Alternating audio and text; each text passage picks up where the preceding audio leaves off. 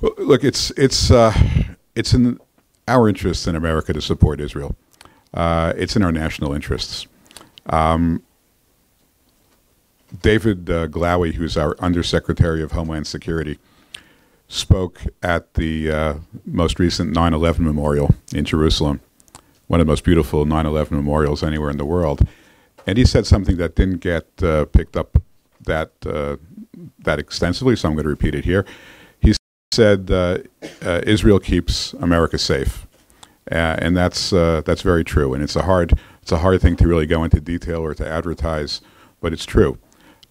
For generations, the American support for Israel was very much, it came from the heart, and it still does. It comes from my heart. It comes from the heart of almost everybody I work with in the White House. It comes from the hearts of millions and millions of Americans. But over the last 5 to 10 years, I would say it also comes from the head.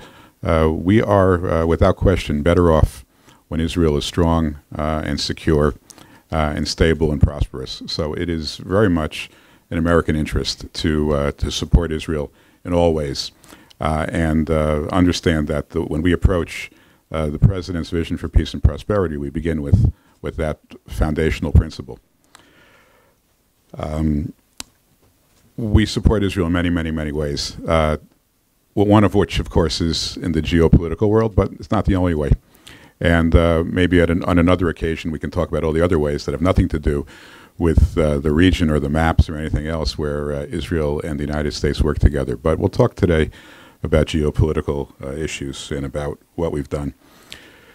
When we got into office, couldn't help but notice that 52 years after the Six-Day War, many of the issues were still out there and lingering, and very little had been done upon them. There had been a treaty with Egypt and return of the Sinai. There had been a peace treaty with Jordan. But the thorniest issues, Jerusalem, Golan Heights, Yudav Shomron, were still completely up in the air, with no particular international consensus, and certainly with no positions expressed by our predecessors that gave Israel any hope of any progress. And so we did tackle them. We tackled them one by one. We first looked at Jerusalem. It was perhaps the easiest because there had been a law in the books for the past 25 years that compelled the United States to recognize Jerusalem as the undivided capital of Israel, and yet no president had seen fit to take any action on it. We did. The president made a commitment, and we proceeded with that. With regard to the Golan Heights, given the enormous threats that Syria represented and the competing claims, if you will, between the democratic state of Israel, an important American ally, and the brutal regime of Bashar Assad, it didn't seem like a close call in terms of the competing rights, and we moved in that direction. We'd been working for years on the issue of settlements, not on a policy issue, but just trying to really understand the legal claims and the legal arguments, because whenever we talked about it, whenever I talked about it, certainly somebody would push back from the media and say, well, the whole world recognizes that settlements are illegal. They violate international law. I was skeptical about that proposition, but I didn't think it mattered what I said. I thought it really mattered what the United States said as a body, as the State Department, the representative of American foreign policy. And so we got to work on that, and it took longer. But after a very thorough analysis, Secretary Pompeo concluded that settlements were not violative of international law. So we put all that together and said, okay, now how do you take all those things and you extrapolate and export all that thinking, all the thinking that went behind that into a peace plan? And I guess the first question really is, why bother with a peace plan? What's the point? It's easier not to. Frankly, for me, it would be much easier not to have to spend what's undoubtedly going to be an enormous amount of time in the future, and it's already been a huge amount of time defending it and explaining it, and it's complicated. Why is it in the interests of the United States and Israel to put something out? And I think the answers are multifold. The first of which is that it's clearly in Israel's best interest in the long run. These issues aren't going away. They're not hard to ignore because the Palestinians in 52 years have done nothing to create any type of a political movement that provides Israel with any sense of certainty or calm or assurances that the Palestinians won't be a threat to Israel if they were to achieve statehood. So Palestinians have made it very easy for Israel to ignore it, and in many respects, with some minor skirmishes over the last 5 decades, that's pretty much what's been the approach. But the issues are out there. The issues are out there with on college campuses in the United States, with the BDS movement, with the nations around the world raising it constantly, with many, as you guys watch the same political debates and movements that I see on television. You see how not everyone in American politics views the world the way we do. And so the question is it possible to design a resolution to the Israeli-Palestinian conflict that accomplishes a few important things? Number one, that protects Israel's security. First and foremost, protects Israel's security. And I want to stop there for a minute because it's by far the most important issue. We start with we look at this issue with a great deal of humility. Humility based upon the fact that we are not smart enough to know what's going to happen in this region tomorrow, a year from now, or 10 years from now. If you look back at 1995, when President Clinton was pushing Prime Minister Rabin to make a deal with somebody, right? First the goal was to make a deal with Syria. And then when that failed, make a deal with Jordan. And then when the Jordanians said, well, we're not going to make a deal with you unless you do something with the Palestinians, he went and Oslo came to be, and then a Jordanian peace treaty came to be. But this all started off with Syria. That was the preferred course of action. Now think about what would have happened. The entire negotiation was premised upon Israel returning the Golan Heights to Syria. And those negotiations were active, and they were moving forward. And they might have, with a couple of breaks here and there, they might have proceeded. Now, in 1985, did anybody anticipate that Syria would become what it became in 2015 or 16? Nobody. So imagine looking back today on that decision. If the Golan Heights had, God forbid, become part of Syria, and people who lived in the Upper Galilee or the Lower Galilee, or just were right on the border of the Syrian civil war, and how many lives would have been lost, and how much danger would have resulted to the Israeli people, because they failed to predict something which nobody predicted in 1995. Syria had been a stable border for many years, maybe the most stable border at that time in 1995. So we start off with the humility that we don't know what's going to happen tomorrow, the next day, or a year or 5 years from now. Now, with regard to security, we looked at the situation really as three options. Who's going to provide security if there's a future Palestinian state? Choice number one, which had been advocated by many of our predecessors, was an international force. Israel, for good reasons, could never accept an international force, nor could we. We see what happened in Lebanon just 15 years ago or 14 years ago, when there were 10,000 rockets in the arsenal of Hezbollah, and the war ended, and UN Resolution 1701 came into place, and the resolution required that Hezbollah disarm, and that disarmament was going to be overseen by UNIFIL, the United Nations forces in Lebanon. How did they do? Well, we know how they did. They failed, because today we know that Hezbollah has 140,000 rockets instead of 10,000 rockets. They're far more dangerous than they were then. The quality of their rockets have gotten better. And we can come up with 2 or 3 other examples as well. International forces don't work.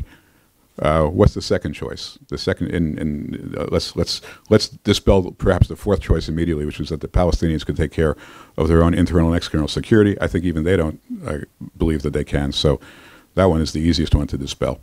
So the second choice is that American troops will somehow take responsibility for the security of this new Palestinian state. The simple answer is we're not prepared to do that. The longer answer is that Israel doesn't want it either, because I think the best way to jeopardize the relationship of the United States and Israel is to have American soldiers dying on Israeli soil. One of the great decisions made by the State of Israel at the beginning of its existence was that Israel would defend itself by itself, would not call for American troops, and I think that's exactly why this relation has grown and flourished with an enormous amount of mutual respect. And so if you just kind of eliminate all those choices, you're left with one choice, which is that the State of Israel will defend this region. They are by far the best equipped to do it. They are by far the best incentivized to do it. And security is simply not, it's not a game. It's not a political issue. It's not something that, is subject to populist sentiment here or there. Security is real. It's life and death. And from the beginning, we respected Israel's security needs, which I think is the primary reason why we were able to move forward in other directions with the Prime Minister and others who we had discussions with. Some of the other key points of the plan. We learned from the past with regard to evacuations. They're inhumane, they don't work, and they would place enormous stress upon the fabric of Israeli society. Was Gaza 2005 or 6? I forgot it. 2005. 2005, 8,000 Israelis were living in the Gaza Strip, about as remote from central Israel as you can get. I'd been to Israel at that point, I think, I don't know, maybe 50 times. I think I'd been to Gush Katif once, and those 50 times, you would think if there's any place where you could easily evacuate 8,000 people, it would be in Gaza, and it wasn't easy. It was the farthest thing from easy. I watched those videos of soldiers crying with the residents and the enormous strain it took, and it visited upon the Israeli people. Why would we ever want to put Israel through that again, especially on a dimension far greater than ever happened in Gaza? I mean, you're talking about the biblical heartland of the State of Israel, and not 8,000 people, but however you slice it, 10, 20, 50, 100,000 people. I mean, it's just, we can debate, with people on the right and the left, whether it's a good idea or a bad idea, whether it's right or wrong. It's just not going to happen. It's just not something that we would ever expect to happen, because we've seen the movie before. We saw the trailer, not the movie, we saw the trailer before. The trailer was pretty ugly. We're not anxious to see the movie. So that's so we start with, we use that sort of as a foundational principle. Borders. The notion that the 1949 armistice lines are anything other than armistice lines is something that we frankly never understood. What happened in 1949? Israel's enemies agreed to stop fighting along a certain green line, with the understanding that they were not recognizing any of Israel's borders to the west of that green line. They were going to rearm, and they were going to take another shot at destroying Israel whenever they felt like it, which they did feel like in 1967 and 1973. So these armistice lines had somehow morphed over time to into some kind of a natural border, and we just don't accept that. What we do accept is that there are several million people living in Judea and Samaria who do not accept Israeli rule, or claim not to accept Israeli rule, whose life is suboptimal given the challenges of security that exist, and that deserve better. And this is a dispute that both they and Israel would be better off resolving, not as a matter of legal principles, because there really aren't any that would end the dispute, but as a basis of direct negotiations where people's lives can improve and people can live and achieve aspirations of independence and dignity and prosperity. And that's what we tried to design. I don't think people really understand the extent of the proposal made by Israel. I think the world tends to view it as highly pro-Israel. Look, we are instinctively pro-Israel, but this plan is, and I've said this before, this is not a gift to a political leader. This is a gift to Israel. It's a gift to Palestinians. It's a gift to the region. It works for everyone. To the Palestinians, they have the opportunity to more than double their existing footprint in area A and B, the ability to expand Gaza beyond its existing borders, to connect Gaza to Judea and Samaria in a way to create some level of cohesion. There's a means of traveling, straight from north to south or east to west. There's been references to this as these are a bunch of cobbled together territories. No, there will be, whether it's a bridge, a tunnel, or some other connection, there will be a means of going north to south and east to west, in the same way that when I used to go to work every day in Manhattan, I used to go from Long Island. I used to go through the Midtown Tunnel. Now, if you tell me if you tell me that I'm traveling underwater, I'd have no idea. I never saw a drop of water in 35 years of commuting to work, because that's how tunnels work. And so, from the air, how it looks, who cares? From the ground, it will be we have created the prospects for a state that has connectivity north, south, and east to west, and I think in a way which is far more advantageous to the Palestinian people than today. But I would not underestimate the amount of courage it takes to put out a map of a Palestinian state. To those people who say, well, it's not big enough, or it's double the footprint, it's double Gaza, it connects the two, and I can tell you plenty of people that saw this map on the Israeli side. When they first saw it, they gasped, because what is that you put there in the middle of Israel? And it's for good reason. For good reason. I mean, the Palestinians have made it very, very easy for the Israelis to just ignore the prospects of the possibility of a Palestinian state. It's not politically easy to do this. But as I said, if you create enough of the right structures, and there's one other point about the structures, and I take to heart General Cooper-Wasser's points, and they're all good points, and they're all points that I think have to be fleshed out further. But we've done something here not just for Israel, but for the Palestinians as well. When we talk about the conditions to statehood, in addition to requiring an end to the pay for slay, as General, as you pointed out, or other malign activity or incitement or other activity which is not conducive to being a good neighbor, we've also said that there needs to be a system of laws in place that protects human rights, freedom of religion, freedom of the press, to create a real democratic society. Why? Because at the end of the day, those are the only societies that last. I mean, other societies that they last for a while, but they're not good partners in the long run. And for the Palestinian people, they should understand that America stands with them in what I believe is their desire, a desire that they have a hard time expressing because it's a repressive society, but we stand with them in their desire to achieve a democratic, more prosperous state.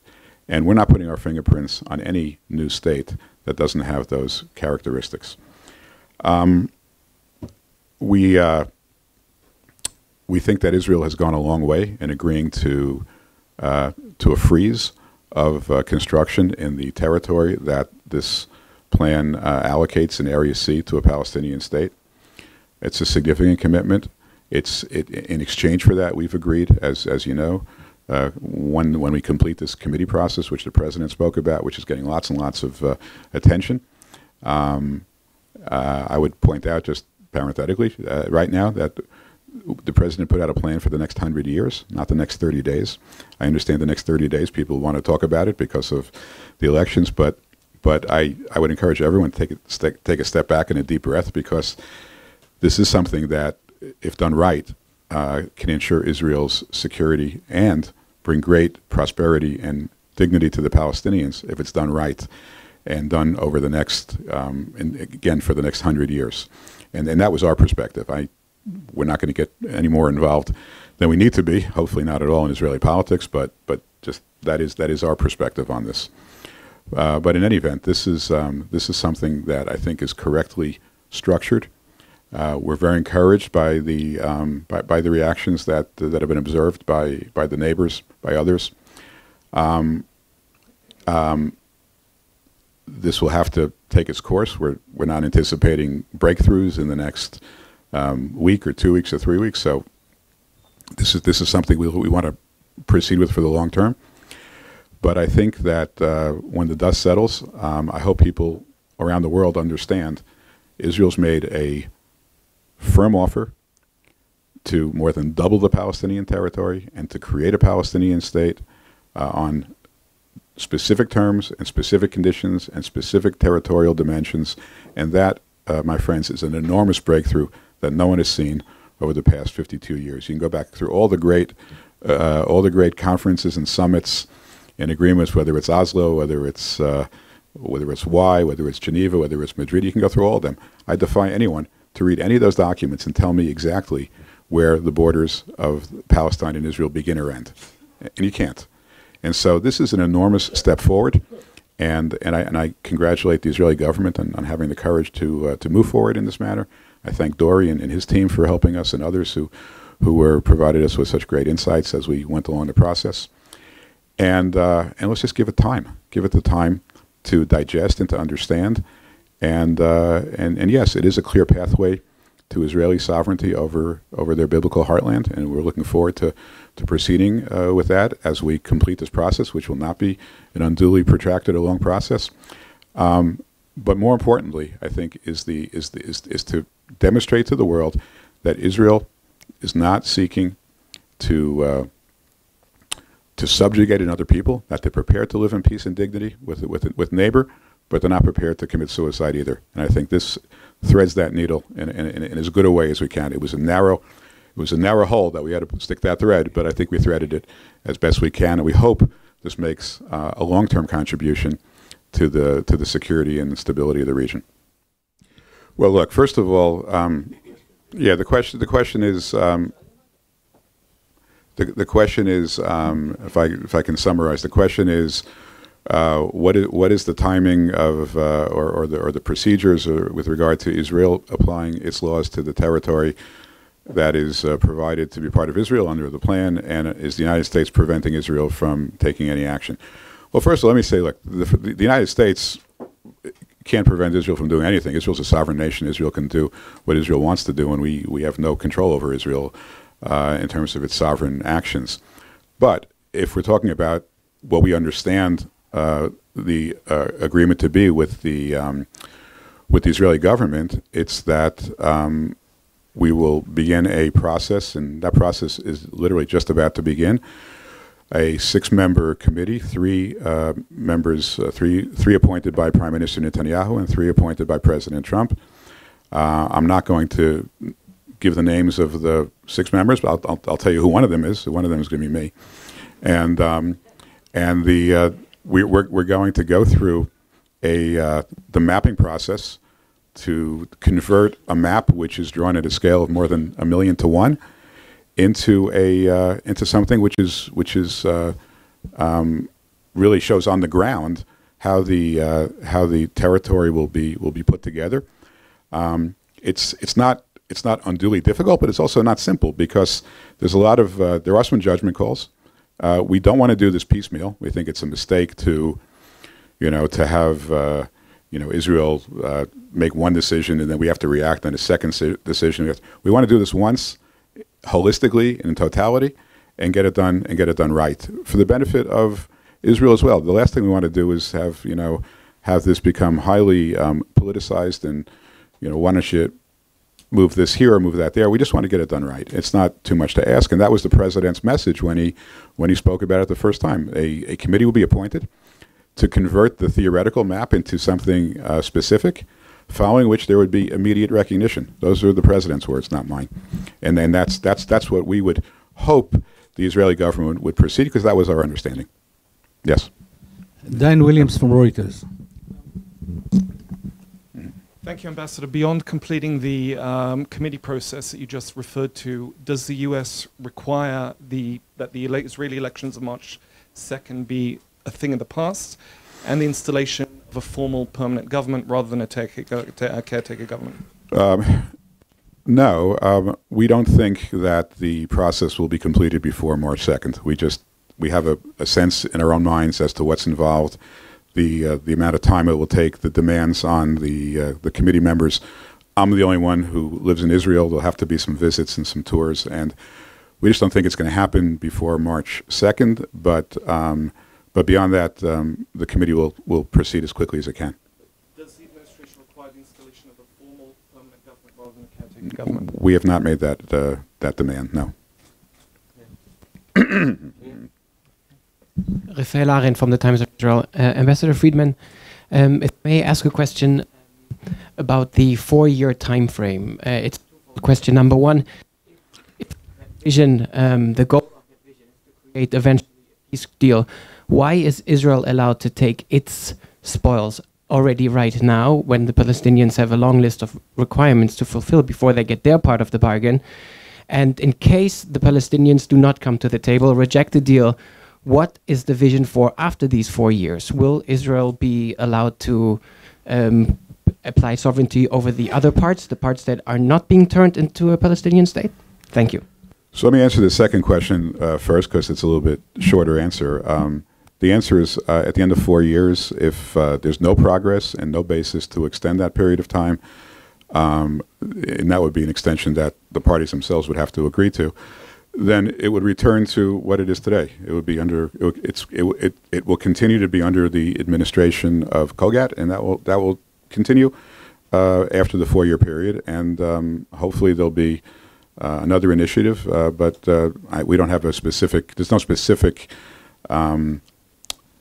event that occurs when the 4 years expire. It's just we will go back to where we are today as to that territory. Your first question, I think, is a good one and an important one, and what it does is it bridges the asymmetry between Israel and the Palestinians. This is a completely asymmetric relationship. Israel is a democracy. You can hold it to its word. It has an enormous relationship with the United States on multiple levels, and that relationship is very solid. It is in a position today to keep its part of the bargain. The Palestinians today are not in a position to keep any bargain. The Palestinians are not united. Their government is not democratic. Their institutions are weak. Their respect for the types of norms that we hold dear, whether it's not just democracy, but human rights, freedom of religion, freedom of the press, are non-existent. And so you have to bridge that asymmetry by saying, well, if Israel's ready today, why shouldn't they get what they're agreeing to today? If the Palestinians are going to be ready in 4 years, well, then they can get what they get in 4 years. And the only way, I think, to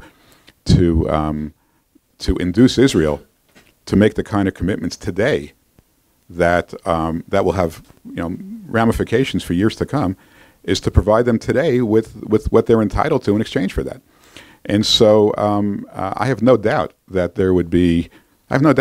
Israel would never agree to a naked freeze of 4 years just on the possibility that the Palestinians might A, will be willing to negotiate, and B, achieve the milestones that we just couldn't have gotten there. And to us, it was very important to go to the Palestinians, who are, as again, asymmetrically, they're not ready, to say to them, look, you don't have to say yes or no today. Okay, we understand you're in a very difficult position. You're not united. You have numerous streams of conflict that kind of weave throughout your body politic.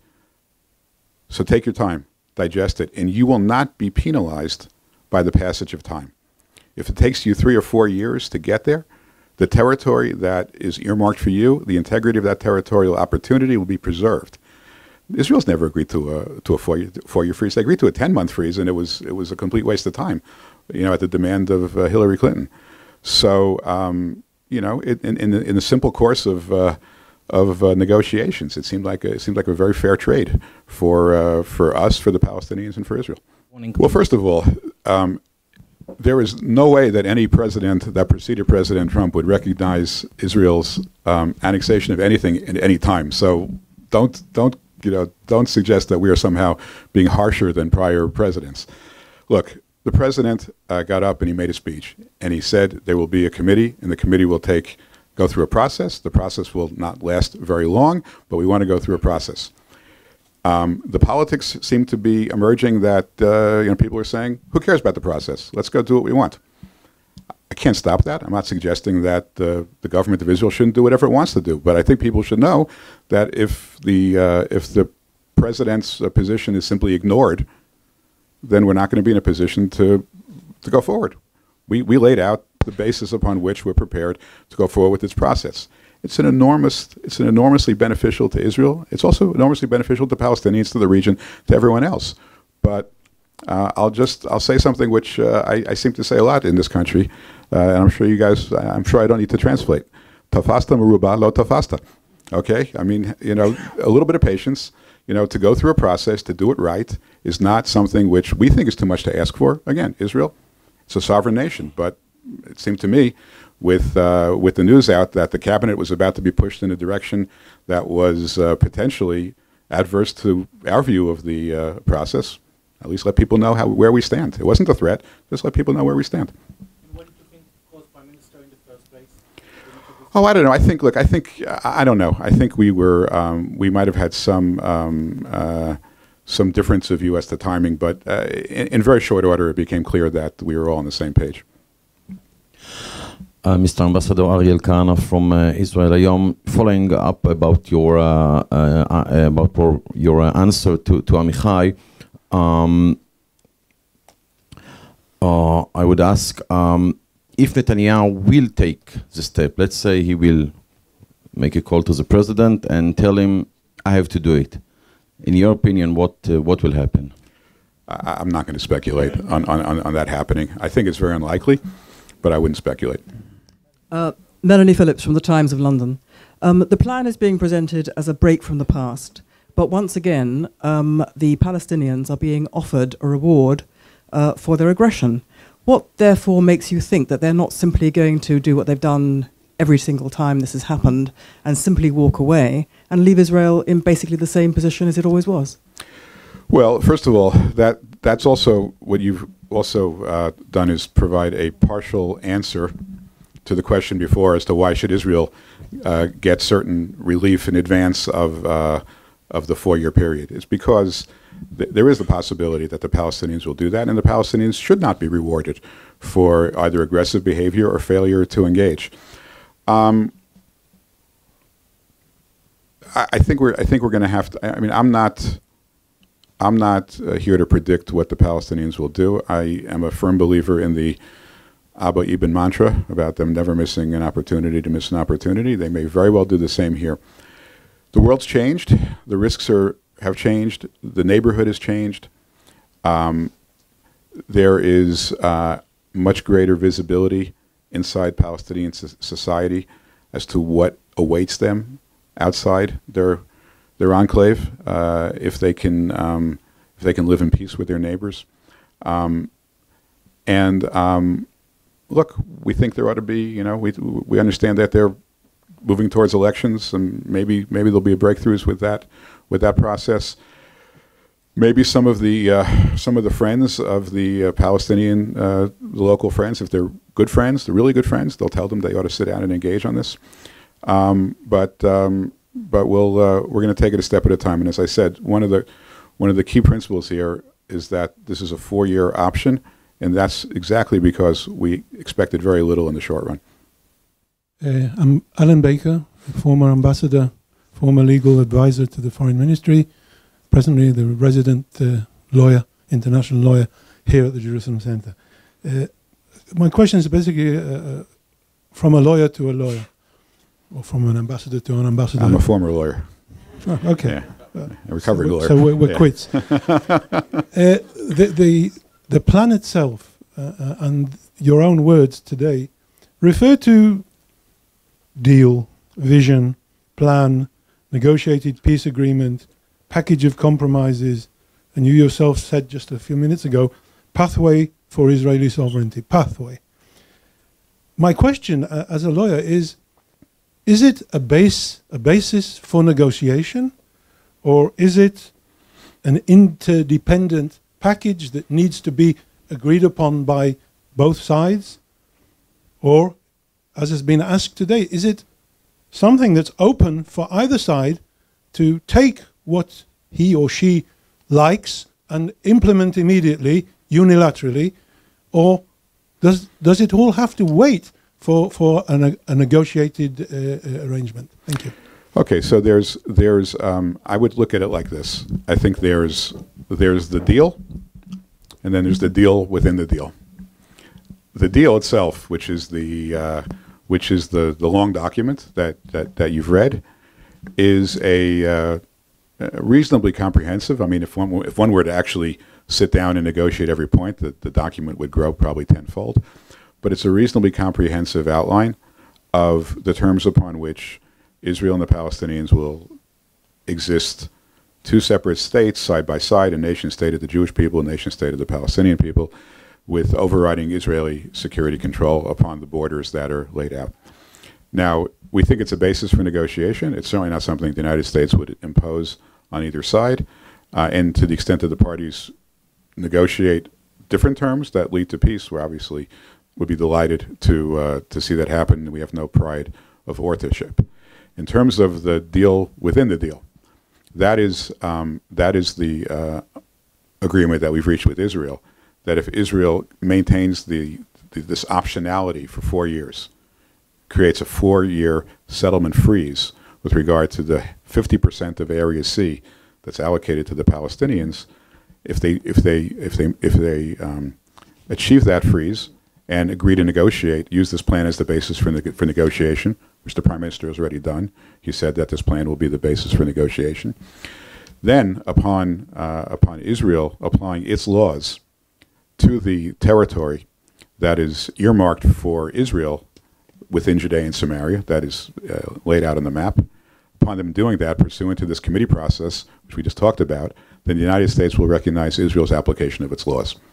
So you have the bigger deal, and then basically what I would refer to as the implementing agreement, which in order to keep this open for 4 years and not throw it back in a drawer, the United States has agreed to recognize Israel's application of laws as you will, if you will, I don't know if the right word is compensation, but as an inducement for Israel to keep the other territory open for a future agreement. Jordana Miller, I-24 News and ABC News. I now have a question out of that answer. Mm-hmm. The deal within the deal, is that then not a deal that the United States is helping to mediate a negotiation? That's my first question. The second is, you talked a lot today about security, borders, settlements. U.S. officials have said to the Palestinian side, come and negotiate. You also have said that. What specifically is up for negotiation? It doesn't sound like a lot is. Well, first of all, on the first point, the critical issue for years has been the Palestinian complaint that Israel is creating facts on the ground that over time deplete the possibility of a two-state solution. And in order for us, it was important to us to freeze that process, to freeze that depletion so that there would be, if the Palestinians come to the table and if they agree to a two-state solution along these lines, that the territory be there for them. If we didn't have that freeze in place, 4 years from now or whatever the timeline would be, this could be rendered academic, because there frankly is no reason for Israel to discontinue its process. There's strong political support behind it, and the idea would be to keep that option alive. Well, to keep that option alive, Israel's never agreed before to anything more than 10 months, and it was a waste of time. So to agree to that type of a concession, and recognizing the fact that the communities that we're talking about, highly unlikely to be going anywhere anyway. As we've already said, we don't support any notion of evacuation. These are large communities. There's hundreds of thousands of people that live in these communities. So it seemed like a small price to pay to recognize Israel's sovereignty over this territory in exchange for that territorial freeze. This is not something we mediated. This is something that we obtained as a commitment from Israel in order to keep this option alive, and we were willing to recognize its sovereignty in exchange. So just to confirm, there is no stage where the U.S. mediates these negotiations between the Israelis and Palestinians. You're leaving it to them to do it based on this outline. I think you might be conflating two different points. The larger point is this the freeze and the recognition of sovereignty, neither one of them bring peace. Okay, they're interim steps to achieve territorial integrity for the Palestinians and to, in exchange for that, recognize Israel's sovereignty with regard to communities that are unlikely under any circumstance to not be part of Israel in the future. So it would seem like a small price to pay in order to obtain that opportunity. The bigger deal, okay, now that you've created that option, the option is now alive. It's in place. It's 4 years. It's going to last for 4 years. The clock is ticking, but it's ticking very slowly. It's a lot of time. Now, can the Israelis and the Palestinians sit down in that environment and negotiate peace? And there we'll certainly be playing a mediating role if we're asked to. We expect we will. And so the bigger deal, we are continuing to engage as mediators, but ultimately it's up to the Israelis and the Palestinians through direct negotiations. Thank you. We're done with the questions. Right, Ruthie, she's been waiting. Okay. She's waiting. I've been waiting patiently. Yeah. Ruthie Bloom from JNS and the Jerusalem Post. We've seen in Iran that there are many more voices now, pro-America, pro-Israel voices. They wouldn't step on the American flag and the Israeli flag recently. Is there anything that you know behind the scenes to suggest that there is anybody in the Palestinian Authority who is feeling that way and would like to switch this over to a desire for a state and not a desire to destroy Israel? Yeah, look, I wish I could speak more candidly about this, and at this point I can't because I need to preserve confidences. But we're so encouraged by reactions we've gotten from within the Palestinian community, from within the pro-Palestinian environment, from regional neighbors.